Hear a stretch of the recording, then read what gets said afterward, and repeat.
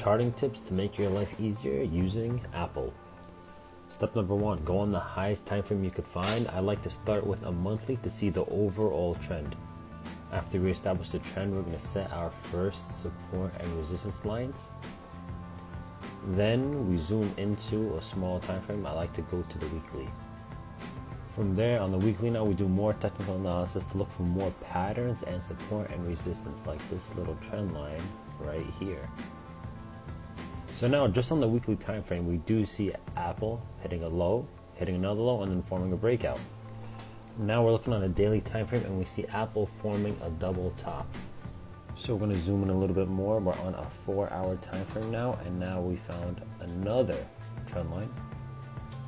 So now let's zoom out back to the daily, and we see Apple got rejected by 150 twice, is holding this trend line, and this is a key week for Apple. Are we going to break below?